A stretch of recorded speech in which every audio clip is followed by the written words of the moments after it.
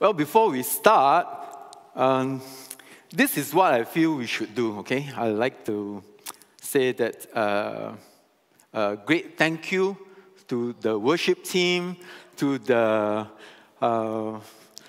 broadcast team, the media team, even all the staff. It's because the church has this group of dedicated people who are working hard, and that's why we are able, the rest of us are able to be attending service at home, okay? So wherever you are, I think we should encourage them. I can't ask for you to clap and they can't hear it anyway, but this is what you will do. I will ask of you to take out your phone, all right? If you know anybody in the worship team, the sound team, the church staff, whoever whom you think needs encouragement, who have been working hard weekly, right? Send them a text. Tell them that God loves them and tell them that you appreciate them, okay? So first time ever during service, I ask you to take out your phone, send a text, encourage the laborers who are laboring in love for you and for God, okay? Can you do that?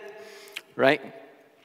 Next thing that we will do, just now Pastor Zach talked about prayer, okay? And I would like to issue a call to prayer. And he said that we will pray throughout the month of June. But I say that we should pray from beyond June into July, okay, all the way until National Day, because it is time to do our traditional 40 days of fasting and prayer. Love Singapore is calling people, churches under Love Singapore, to pray and fast for the 40 days.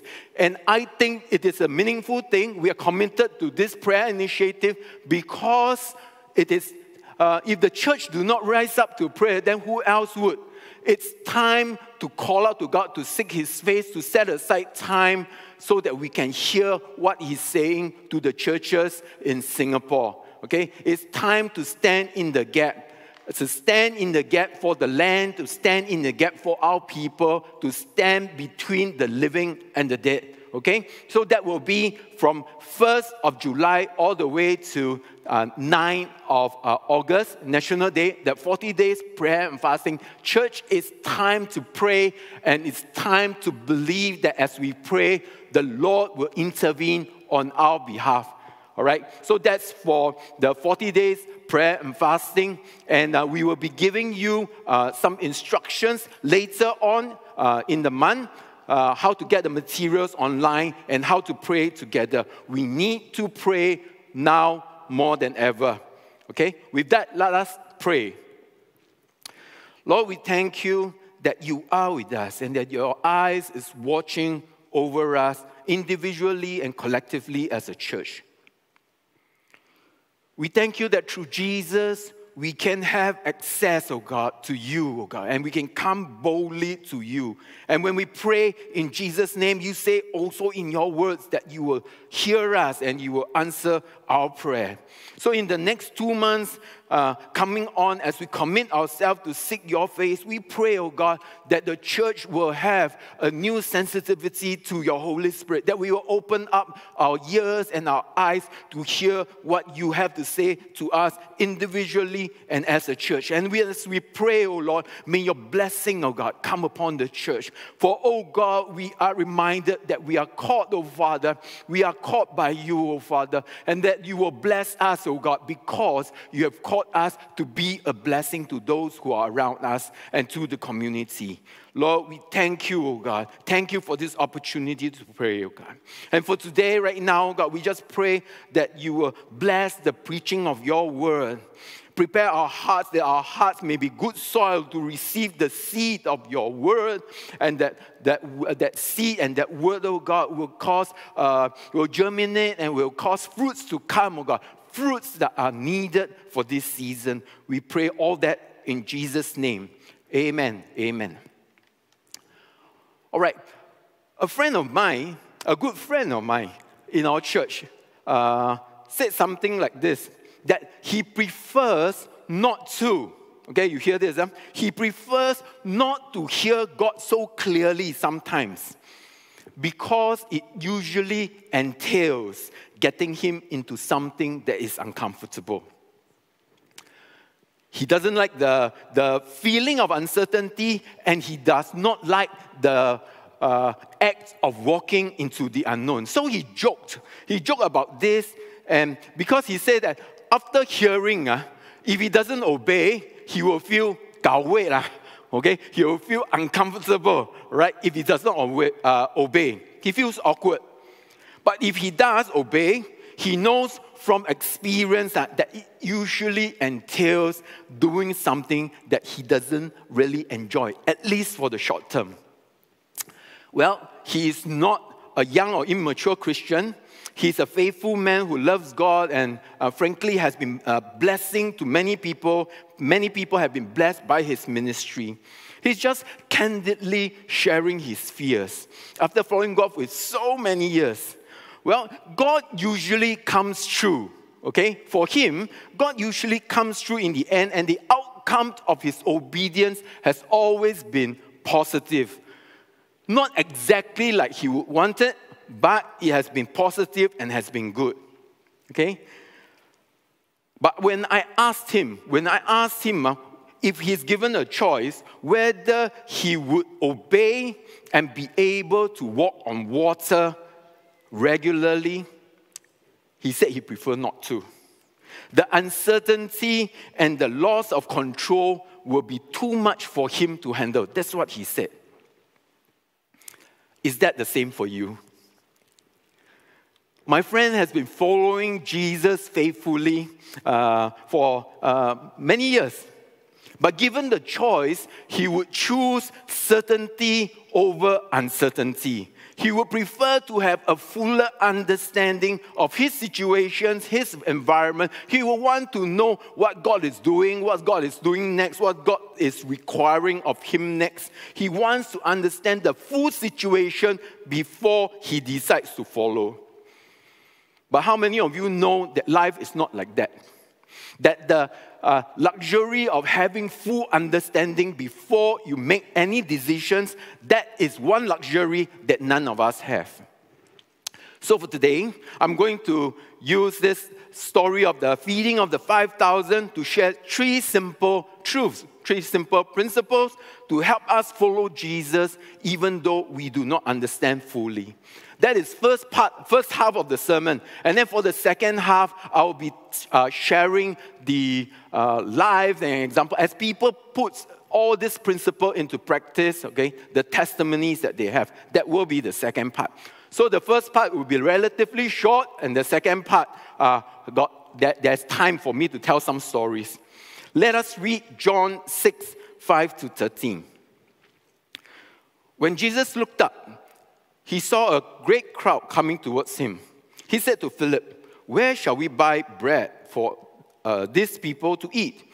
He asked this only to test him, for he already had in mind what he was going to do.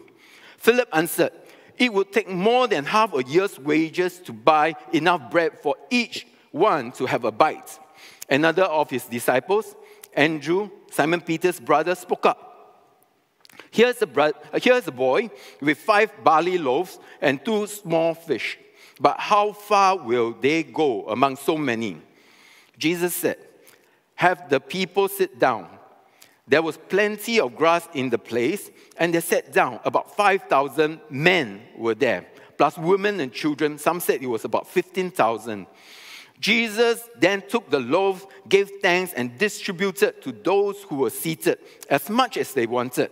He did the same for the fish. When they had all had enough to eat, he said to his disciples, "Go, gather the pieces that are left over. Nothing to be wasted. Let nothing be wasted." So they gathered them and filled 12 baskets with the pieces of the 5 barley loaves left over by those who had eaten. And may the Lord bless the reading of his word. The first point, thinking rationally and doing your sums. When we talk about following Jesus, we often think about the sensational. When we read the Bible, these things jumps up at us, the sensational. Like Peter walking on water. But then, we often use people like Philip to illustrate the lack of faith. Well, for today, for the first point, I am going to be fair to Philip. Why? Because what he said was the most reasonable answer. Right? What Philip said was the most reasonable answer. Would you not agree? If Jesus were to ask you the same question, what would you have said? Philip gave the rational response. He did the sums, and the sums did not add up. Actually, it was not only Philip. Okay? If you read the Gospel of Mark, you will know that all the disciples came to Jesus and they asked him, they urged Jesus, send the crowd away. Let them go buy their food. Let them go buy their food. Send the crowd away. That was the reasonable thing to do. All right? And so I want to tell you that there is nothing wrong in thinking rationally and in doing our sums. As Christians, we are expected to use our sound mind, the mind that God has given us. SP spoke about this last week. In fact, I felt that as Christians, we are expected to use our mind, do the sums and plan even more than others, because we are expected to be good stewards of our resources. We are expected to think and to count. Luke 14:28 says this, that suppose one of you wants to build a tower, wouldn't you first sit down and estimate the cost? That's counting, right? Proverbs 14:15 says, the simple believe every word, but the prudent consider well his steps. That's thinking, that's planning. And I want you to know that walking by faith is not ignoring the facts and the figures. Failure to see facts and figures many times, failure to do that is considered irresponsible. And in fact, failure to do that will lead to devastating consequences sometimes. In our daily walk with Jesus, we are to do our sums. We are to plan according to the principles laid out in the Bible. I say again that we are supposed to plan, we are supposed to do our sums, to count, but as Christians, we are supposed to do it according to the principles laid out in the Bible. That is how we should live as Christians, as His followers. However, okay, I think you know that it will be coming the however. Following Jesus is not just about proper planning or just following the facts and the figures. As much as I want you to think rationally, I also do not want you to be completely bound by just the facts, the figures, and the current realities. If you do, then you will probably dismiss every thought, okay? Every thought that seems irrational, that doesn't make sense to your mind, without even considering if God or Jesus is asking you to do something, right? Is Jesus calling you, okay, beyond the rationality to do something? Following Jesus involves faith, and Hebrews 11 verse 1 says this, that faith is the confidence in what we hope for and the assurance about what we do not see. It means that sometimes, even when we do not see it, to trust that Jesus is working. That even if the sums do not add up, that we can still have the confidence that Jesus wants us to follow. He is leading us. It means having to walk even though we notice a gap in our sums, our logic, or our planning. And that leads us to my second point, which is to see these gaps then as opportunities. Walking with Jesus can be nerve-wracking because on and off in our faith journey, He will direct us to a route, okay? A route that is beyond what we can plan and what we can imagine. As He calls us to take this route, that's when we will start feeling uncomfortable. Why? Because it does not fit into what we are thinking, what you are thinking. This is when the sums may not add up. There's a gap. When He calls, sometimes there is a gap between where you are, all right, between where you are versus what you sense He is leading you to be. And if it is resources, that's how we feel that there is a gap, okay? If the gap is in the form of resources, then it can be what you think you have versus what you sense God wants you to give. And if you operate only using rational thinking, then you will be limited by the gap. You will be paralyzed by the gap because your eyes tells you that it is impossible. In that situation, even if the Lord convicts you regarding a certain matter, many a times your mind would shut down. The first thing you would say that it is impossible, and you will likely dismiss it. The good news is, for us Christians, right, we do not need to live under the constraints of gaps and uncertainties. We must believe that when God calls, God will provide. And in such circumstances, gaps can become opportunities for Jesus to work on. And when Jesus does His work to address those gaps, these gaps can become opportunities, and the outcome of it will be testimonies for you to tell. We spoke about the Psalms that does not add up. Well, when Jesus calls, He will change the equation to the Psalms.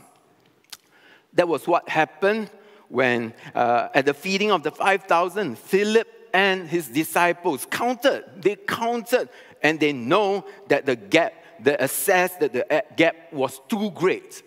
Right? They counted and they assessed that the gap was too great, and they were right. But I am glad they did not. They did not quarrel with Jesus when He asked to sit the people down in groups. We said 5,000, all add together, about 15,000. But can you imagine the anxiousness of the disciples when they were organizing the groups? 15,000 people divided into groups. How long do you think that would take? Right? The anxiousness they have. Do you think at that point of time that in their mind they know that dinner was coming? Right? Do you think they could tell with conviction, now please sit down, dinners will be served in the next couple of minutes or so? Right? So there was anxiousness when they took time to organize the people. At that point, they did not understand the situation fully, but they choose to follow. And because they chose to follow, they were about to learn that when Jesus calls, gaps can become opportunities. John 6:6 says this. It indicates that Jesus asked Philip only to test him, for he already had in mind what he was going to do. Besides having compassion for the hungry people, I believe that Jesus wanted His disciples, Philip and the rest of the disciples, to learn about faith. Faith in Him. Faith in Him. Faith in Him when you walk with Him. That when you walk with Jesus, gaps can become opportunities as they follow Him. And that is what I felt, church. That is what I felt that the Lord wants us to learn as well. That gaps can be opportunities as we choose to follow Him. The final point of the sermon I want to talk to you about is the math that Jesus used, okay, as He multiplied the 5 loaves and the 2 fish. I believe that technically Jesus did not need the 5 loaves and the 2 fish given by the boy. He has given manna from heaven before. He has caused quail to fly in before. So He could do it again. God can do it again. So doesn't really need those resources given by the boy. However, the Bible is filled with stories of men and women used by Him to fulfill His agenda. Moses in Exodus, Gideon and his 300, the widow, Elijah's widow, and now the boy who offered the 5 loaves and the 2 fish. Jesus had in mind what He wanted to do, and it included allowing people around Him to be part of that miracle. I think that there is actually a high chance that the boy who offered the 5 loaves and the 2 fish offered it to Jesus for his personal consumption, right? The respected teacher could be hungry because dinner time was approaching. No food around, so the boy chose to give. And the food was probably the family's dinner, but he was offering it up willingly, not expecting anything in return. He gave in a situation when the situation was still uncertain. He could not have understood that what Jesus was about to do, the miracle that was coming, or the commotion between Jesus and his disciples. But because of his simple faith, Jesus had the ingredients to perform one of the most talked about miracles in the gospel. He had a narrow interest in honoring the Lord, but Jesus widened it beyond his wildest imagination. Jesus then took it to bless the 5,000 men and their family. The boy offered what he could afford, but Jesus took it to bless the multitude. Jesus will multiply, all right? Jesus will multiply what you have to meet the needs if you are willing to offer it. In this case, the needs were great. The gaps was insurmountable. Which was offered, the 5 loaves and the 2 fish, were insignificant, inconsequential. But Jesus took it and multiplied it. And in this case, the math used, the formula used was 5 plus 2 times Jesus equals to 5,000. To be more precise, it was 5,000 plus 12 basketful, right? That's more than enough. That was more than enough, and I believe then the leftover, some of it went back to the boy and the family. Because why? We can never outgive God. That was how Jesus did his sums, and I believe, I understand, okay? I know that Jesus' math has not changed since then. So it applies to us as well.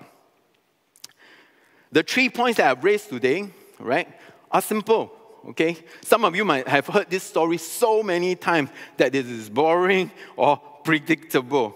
But I felt the need to share it because I sense the Lord showing me that the application of this truth is necessary, is essential for our faith journey for this season. As individuals, some of you have been counting, and no matter how you counted, all right, how you adjusted, the resources seem insufficient, whether it is time, money, energy, right? The resources are insufficient. But remember that Jesus can turn those gaps into opportunities if you trust him. So take some time during this season, take some time, hear, listen to what he is saying to you, what he's requiring of you. Because sometimes you must entrust to Jesus. You must entrust what you have into his hands for him to work the miracles that you need. From my experience, you will never be shortchanged if you choose to follow Jesus. Another reason why I felt the need to share this message is because LSBC has entered into a period of change and uncertainty. The church has entered into a new period, and the Lord is doing something new in our midst.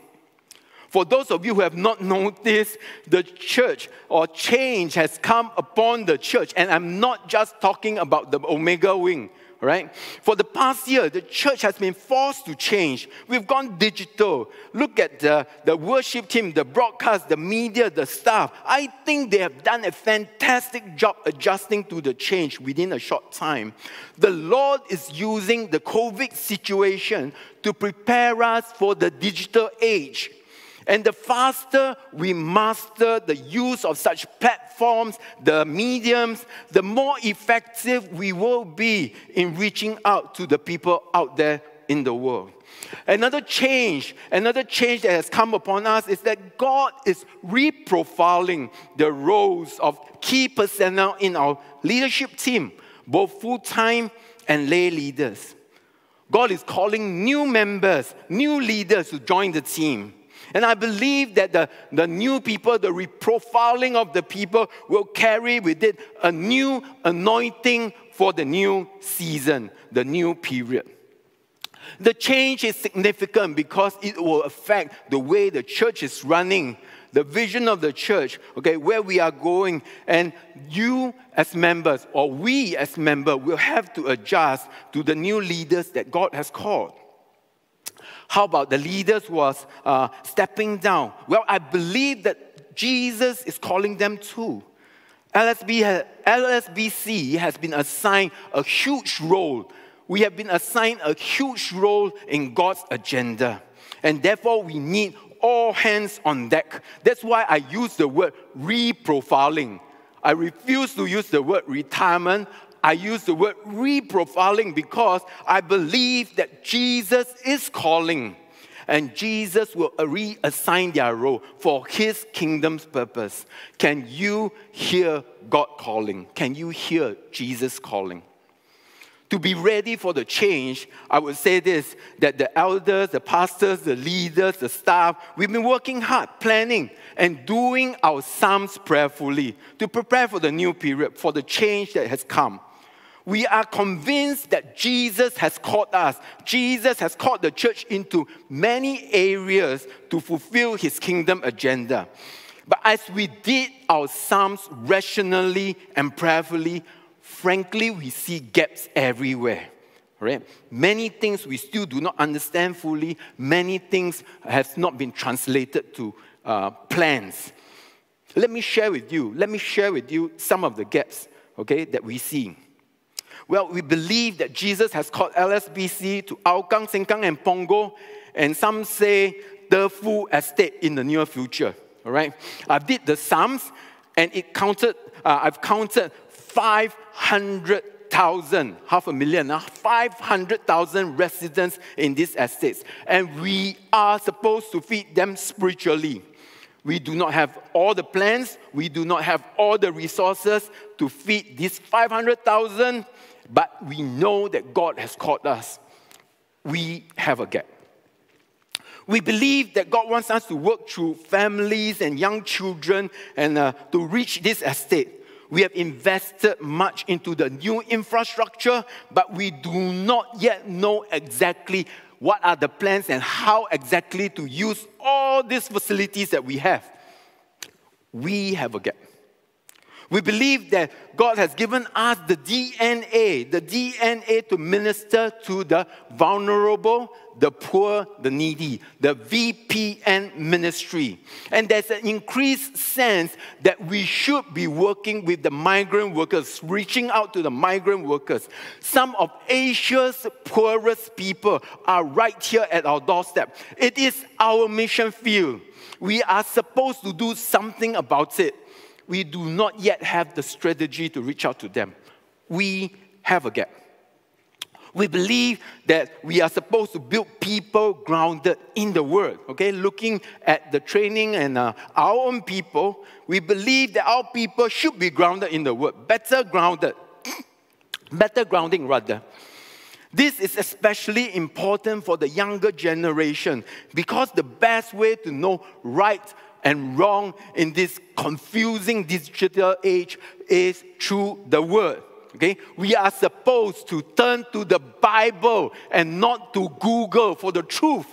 But the truth is, all of us, me included, we rely on Google much more than the Bible.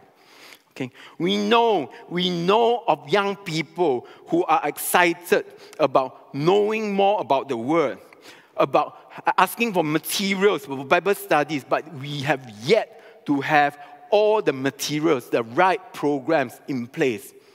We have a gap. These are just some, okay, just a few only, but of the issues that we have discussed and that we need to address, and that these are gaps that we have identified. And if we would just focus on gaps and lack, it would be very discouraging. The truth is that, all right? It will appear that the church is lacking in many areas. But this is where I would encourage you to apply point 2 of my sermon today. I believe that these gaps can be opportunities because these are opportunities for Jesus to work, right? And because Jesus has called, He will supply, He will provide, He will turn these gaps into opportunities, and it will be testimonies for our church, okay? He will provide the resources for the task at hand. I'm going to go down the list again, and this time around we put our faith on Jesus, and I would want you to see these gaps as opportunity prayerfully. Jesus has called us to provide spiritual food for 500,000 residents in 3 estates. What an opportunity. We have the infrastructure to reach out to young families and young children. What an opportunity. God has called us to mission, and Asia's poorest people are at our doorstep. What an opportunity. Our young people, they are hungry for the word. What an opportunity. Do you get what I mean? Do you get what I mean? Gaps are opportunity for Jesus to work. We may not know every plan, every fact, every figures, but we believe that Jesus has called LSBC. And just like John 6:6, we believe that Jesus already has in mind what He intends to do, and it included allowing us to participate on the impending miracle for this new period. What an opportunity. So I'm encouraged, okay, because I am already seeing our people offering up their 5 loaves and their 2 fish for Jesus to work with. And it has strengthened my conviction that we are heading in the right direction. How do we feed 500,000 residents spiritually? I'm so excited to hear about Jing Tong's cell. Okay, they are already planning a reading program to reach out to families with young kids in Sengkang. And it is not only Jing Tong's cell, James Lowe's cell is planning for a lantern making workshop during the Mid-Autumn Festival for their blocks in Sengkang near the SAC. Okay, they are doing all this planning before COVID even stopped. Okay, they are not waiting for the situation to change first. They are planning to be ready. And I know that Elder Kevin is mobilizing their zone so that more people can participate. These are cell-level activities, and I see it as their 5 loaves and their 2 fish. There's more. I'm hearing of cells who are offering to reach out to more blocks. Nelson Pua's YWA cell is adopting blocks 377A and B in Hougang Street 32. Because why? Their member, Wen Ming and Joyce, has just shifted in. They wanted to open up their house for the cell, and then the cell can be lighthouse for the residents that are in this block. They believe that because of their profile, their young working adult profile, they can better reach out to these new blocks because many of them has got young families within these blocks. And then there are members from Jason and Bridget's cell who are keen to adopt block 896C and D in Buangkok. These are rented blocks. These are where the poor, some of the poor are staying. All right, and they wanted to reach out to the poor in these areas. And then there are people like Joe and Pek Cheng who has stepped up to pastor the block, their own block in Hougang. Okay, so these are cell and individuals who are offering up their loaf and fishes for Jesus to work with. And so I think there is hope. All right. Another area is on finances. All right. Finances for CLIP, our infrastructure project. I know of people who have been called, all right, who have heard the calling of God and they have responded generously. Some of you might have heard the testimony of Ben and Lydia. They felt convicted to pledge a substantial amount, and they were able to sell their gold investment at a record high price to fulfill their pledge. Now, both of them are Social workers, right? Social workers who do not have very high-paying jobs, but they pledge in obedience. They pledged in obedience and saw Jesus multiply their giving. Another young couple, right? They felt God challenging them to pledge an amount that was beyond what they have in their savings for their 3 young boys. It was painful. If you think you hear and then you can just give and you feel no pain, then you must be joking. It was painful and difficult, but he obeyed. They obeyed. In the last 2 years, God gave both of them, husband and wife, a substantial increase in their income and bonuses, despite the recession, despite the COVID situation. They saw Jesus bless their 5 loaves and their 2 fish. Yet another couple heard the call for the husband to pledge the whole of his performance bonus to Clip. And they saw the Lord multiply. They saw the Lord multiply the bonuses by giving him, over the last 2 years, exceptional performance, exceptional assessment, and therefore the bonus become bigger. All right, the Lord multiplied it. Frankly, it did not make sense for him to give because he is the sole breadwinner with 4 kids. Okay, 4 young kids, okay? But the couple gave in obedience, and the Lord blessed their loaves and their fish. And guess what? There is more, because the Lord is the Lord of the more, is the God of the more than enough, right? This year, he will be receiving his promotion, okay? We can never outgive God. Actually, there are more stories now. All right? We do not get to hear all of it because our people paise to tell. But these are testimonies of God's glory. And if they are testimonies of God's glory, then if you have a story, you should come forward. Okay? Come forward to give God that glory, share that testimony so that the people will be encouraged. This is LSBC's legacy, and that was how a church of 200 built a building for 2,000. And that was how 200 members reached out to Aokang, and now the church has grown to 1,008. Okay?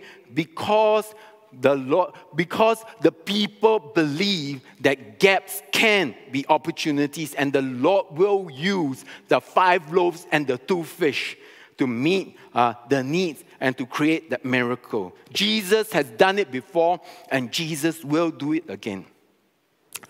However, if we use our eyes now to see, okay, if we just use our eyes, the roads ahead is still filled with uncertainties, gaps, okay, things that we do not understand. But we must believe that Jesus can turn these gaps to opportunities step by step. For this period, for this season, we need step-by-step faith. Okay, one last one, okay? And then we will end with this, all right? One last one. In our ministry to the VPN, our young people cannot visit the migrant workers anymore. They have been ministering to them at the dorms, but we can't do it anymore, and God has opened new doors. A Chinese church member staying at her rented flat in Suman Walk, Punggol, saw an opportunity when she noticed a large group of Vietnamese ladies with young children, okay, in these rented blocks around the area. Together with the missions department and the Chinese church, our people began reaching out to the families who were struggling with poverty, with loneliness, with abuse, some of them having problems with divorce and parenting issues. There were so many needs, but we believe that the Lord has compassion for them. Through our work, okay, that started only in February this year, they are already reaching out to 17 families. And so far, 3 adults and 1 child have come to accept the Lord as Jesus as their Lord and Savior. The needs are great, but guess what? Jesus are feeding them with our 5 loaves and our 2 fish. Gaps can be opportunities, and the Lord will use whatever we have to create the miracle that He wants to. Right? In conclusion, there are many stories, okay, church? There are many stories, so many stories that I do not have enough time to tell them all. That is what happens when our people choose to follow Jesus when He calls. He allows us to participate in His stories and be part of the miracle that He is intending to do. We are just at the start of the new period, and I believe that there is so much more. There is so much more that the Lord intends for us to be part of as individuals and as part of the church. The journey ahead is still uncertain, okay? The journey ahead is still uncertain. There are many things that we still do not know, but we believe that He has called us. We believe that as He calls us, in time, things would unfold, and then maybe we can understand a little bit more. But in a time like this, when it's still uncertain, will we still choose to follow? I pray that we will continue to walk with Him step by step when He calls. And because we choose to walk step by step, we choose to obey, I believe then we can live to tell the story of how God used LSBC's 5 loaves and 2 fish to reach out to 500,000 residents in Hougang, Sengkang, and Punggol. And I know that God's blessing will then flow back. Okay, it will flow back to individuals, to you and I, because we chose to obey, because God, we can never outgive God. And right now, I'm asking for you to pray with me the words that Peter spoke before he walked on water. He cried out to the Lord, Lord, Lord, if it is really you, tell me to come. Tell me to come to you. Walking on water, walking on water. Peter was in an uncertain situation. He does not have all the answers. The environment is still dark. The waves and the wind are still there. Okay, none of that has changed. But he asked, Lord, if it is you, ask me to come. Ask me to come to you. Ask me to come to you walking on water. Even though the situation is difficult, he still desires to be with Jesus. He still desires to follow Jesus. Come, let us take a minute as we close our eyes. I do not know what situation you are in, but I believe that the Lord is speaking to you through these words. Take a minute to process with the Lord. Close our eyes. Process with Him.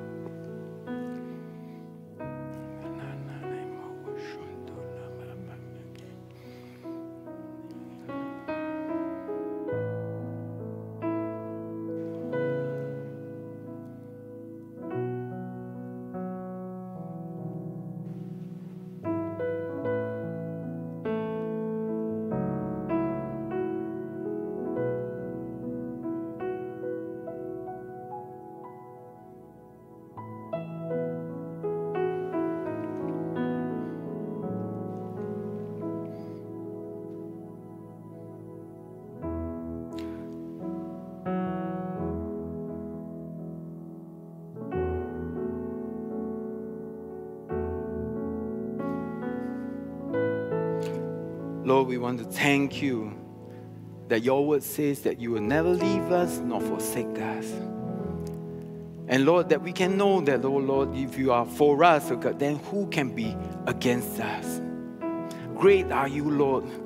Great are you, Lord. Great are you, Lord, in our midst. And right now, God, I just want to speak, oh God, this truth into my brothers and sisters' spirit, oh God. that they will know in spite of their circumstances, Lord, that you are with them, that you are for them.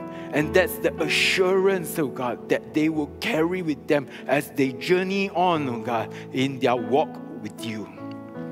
And for today, oh God, we want to pray especially for some of our brothers and sisters who see problems and gaps everywhere, oh God. There's so much uncertainties and it's causing, oh God, anxieties, worries, oh Father. Lord, we want to pray, oh Father, that this day that their spirit will arise. Spirit that will arise to know, oh God, that, oh Lord, as you called them, oh Father, their gaps, oh God, can become opportunities, oh God, that you can work with, oh Father. Father, I just want to pray for a peace to come, oh Father, to your people, a peace that surpasses all understanding, oh God, that peace of knowing, oh God, that you are in control. I pray that you'll strengthen their faith to believe, oh God, once again, oh Father, that gaps, oh God, that you will turn those gaps in opportunity. I speak it in the name of Jesus, oh God. And Father, we pray, oh Father, that you will help them walk by faith, oh God, and let them know, oh Father, that they will not be tempted beyond what they can bear, but you are with them and you will see them through. We also want to pray for the church, oh God, in these uncertain times when there are many things, many answers, oh God, we do not yet have, oh Father. That as a church, oh God, we will tune in during this period of time to hear what you have to say to us. We want to hear you, Lord. We want to hear your voice. We want to have you guide us, oh Father. Therefore, God, as we come before you, oh Father, as we come and pray and seek your face, oh God, Lord, cause us, oh God, to hear you. Cause us to hear you clearly. And as we hear you, oh Father, we pray for courage, oh God. Courage to step out in faith, oh God, out of our comfort zone, oh Father. Trust that you will lead us, oh God, step by step, oh Father. We also want to pray, oh God, for many of us. We know that many of our brothers and sisters, we thank you for them who are already giving, oh God, of their 5 loaves and their 2 fish. Lord, we pray that you will bless it. Lord, we pray, oh God, that you will break it and you will multiply it so that you can use it for the furtherance of your kingdom, so that you can use it, oh God, to minister to those who are hungry, who are poor, who are needy. Lord, use it for the furtherance of your kingdom. We pray, oh Father, that you will bless, oh God, our people's time, our people's energy, our people's finances. Let them know that their giving is not in vain, Lord. And let them know, Father, let all of us know, let us all know, Father, that we can never outgive their Heavenly Father. Bless us, oh God, abundantly. Bless us abundantly because, oh Lord, we know, oh God, we have been blessed, oh Father, to be a blessing. That's our calling, oh Lord. We just want to commit our church and all the individuals into your hands. And we pray all this in Jesus' name. Amen. Amen. So church, what should we do next? Okay. This is where I will turn you back to some of the things we shared earlier, where we are entering into a time of prayer, of fasting. Okay. There is a gap. And sometimes there is a time lag between our actions and the miracle. Okay? There's a time lag. The miracle has not come yet. And in the meantime, what do we do? What do we do? What should we do? Well, the Bible directs us to seek the Lord, to seek His face, and to believe that He will hear us. And as He hears us, then the Lord will answer. Okay? So for you, make time. I wouldn't say try to attend. I would say make time. Make time to attend the Sunday prayer. Make time next week to pray for the zones to come together. And then in July, in August, if we truly believe that God answers prayer, then pray. Because God will hear you and God will answer. Right? That's what we ought to do, at least for the next 2 months or so. That's my encouragement to you. All right? And with that, Church, that's the end of the service. Thank you. Thank you for attending the service. And we pray that the Lord will lead us, the Lord will guide us, the Lord will bless us through the week. And because the Lord has blessed us, let's go out, be that light, be that blessing. Bless those that are around us. Thank you very much, and I'll see you next week. See you. Bye-bye.